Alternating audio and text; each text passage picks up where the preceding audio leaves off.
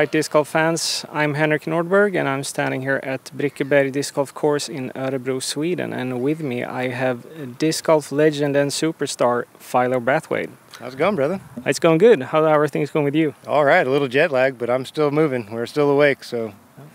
Yeah, you made it here to Sweden like a couple of days ago? Yesterday. Yesterday, okay. And what's the plan now? Well, we've got a couple more days of clinics lined up. We're here at Brickeberg today. We got one more, thinking, what's it, Goldenberg? Kalhyttan and Filipstad. There we go. So we're going that direction. That way. So yeah, we got another clinic today, and then I think we have a couple of days to get ready for the tournament and playing, you know, this weekend, Heatland Open. Yeah. So it should be fun. Yeah. You're coming straight from, what's it called? Des Moines. Yeah. And now you're heading into Sweden to a pretty wooded course. How do you think about those wooded courses? I like wooded courses. The course we just played in Des Moines was a mixture of the two. They had some open shots, some open to wooded, some wooded to open, you know, back into the woods. So open into the woods every once in a while. They mixed it up. So I'm not really intimidated by throwing in the woods. I know how to throw the disc straight, and I have pretty good speed control. So I usually don't get into too much trouble. As long as I hit the lines, I should be okay. Yeah. Yeah. All right. And you're heading back to the States, like right after the competition here in Sweden. What's the remainder of the season going to look like for you? Wow, yeah, so I go back early next week, and I go directly to Milwaukee to do commentary for the next Disc Golf Pro Tour event in Michigan. And then after that, I have Masters Worlds coming up, the first time I'm going to compete in Masters Worlds. So I've been Masters player for 2 years, but I haven't played a Masters tournament yet. I've stayed in the Open division. But I missed Pro Worlds this year. I did live commentary. Yeah. So I decided I'm going to try Masters Worlds and see if I can get a major win finally once in my career, you know, see if I can do it. And then I have a handful more of Pro Tour events to play, a couple more jobs commentary, and then that's pretty much the end of the season for me. October, I have a couple of side projects going on, maybe get to develop some new courses in Virginia.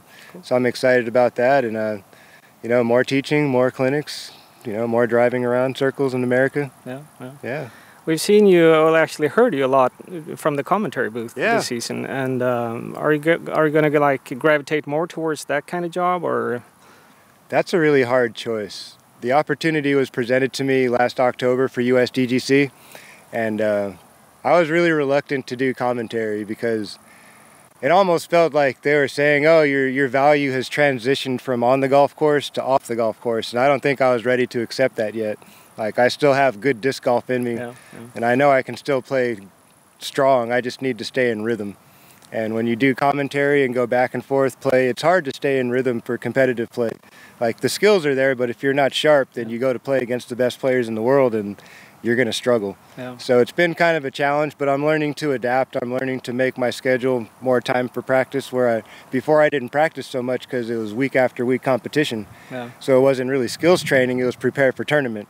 So show up, practice the tournament, play the tournament, leave in the same routine week after week. And now I'm like out of that rhythm, so I have to remember to go practice and just stay fresh, keep putting, you know, keep the game loose.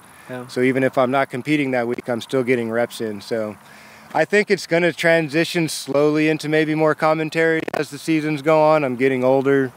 I'm not going to compete with Paul McBeth and Eagle McMahon. They're, you know, half a decade or more younger than I am. And, you know, my body's not getting slower, but I'm not throwing it as far as I would like to play on that level as high as I would like to play. So it's time to start thinking of the transition. You know, I've been at this for 15 years. It's taken me all over the world. I've played every event that I possibly could in 15 years, and I've enjoyed every minute of it. I love the travel. I love getting to come to Sweden, to Norway, to Finland, to Iceland, all the Scandic countries, and spending the summer here. It's been the greatest pleasure, I think, on the journey for the last 10 years is getting to come here and to experience all the different cultures of disc golf. You know, and to be exposed to so many different groups and communities, you know, it's so much fun, man. It's awesome. Yeah, but we love seeing you both out on the course, and we also love to hear you in the commentary it's a tough booth, one for me too, man. It's a coin flip, you know. I want to compete, I love to compete. That's where my passion started. But there's other things now, and if my value can go into the booth and my knowledge and my experience on tour can help make the story more relatable to the general disc golf community, then I'm all about it. I'm down to do that. Yeah, that's nice. Thanks, man.